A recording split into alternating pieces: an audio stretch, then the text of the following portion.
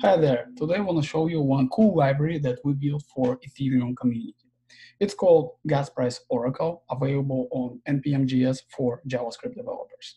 This particular library allows Ethereum developers to easily fetch current gas price for their Ethereum dApps.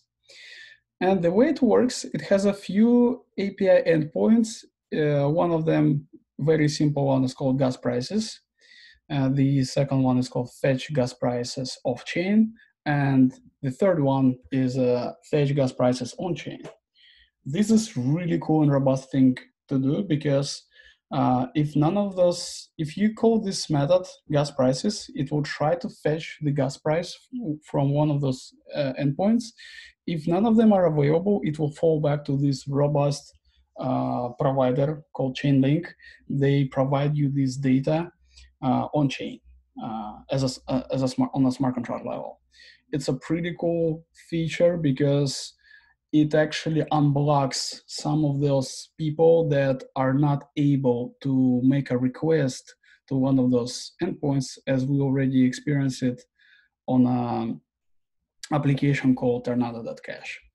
And by the way, tornado.cash is currently using this library in production. And today we're going to show you how it's done. So basically, when you go to tornado.cash, it needs to know the current gas price rate so that the users can actually send a transaction and it will be mined very quickly. So basically, I already pre-blocked those 4 endpoints. So we can actually see that it actually using the Chainlink Oracle and the application is still able to function for normal users. So basically, let's say we unblock this API endpoint and we refresh the page. We would see that the tornado.cash was able to get this price from that endpoint, ETH API. And let's say now we are not able to get to this endpoint and we will refresh it.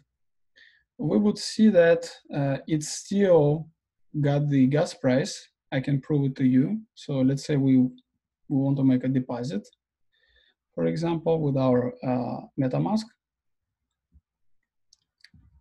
So we click deposit, send deposit, and it should pop up the MetaMask. So the MetaMask, as we can see, it tells me that it preset the gas price to 14.1 gigawatt. How did it get this data from?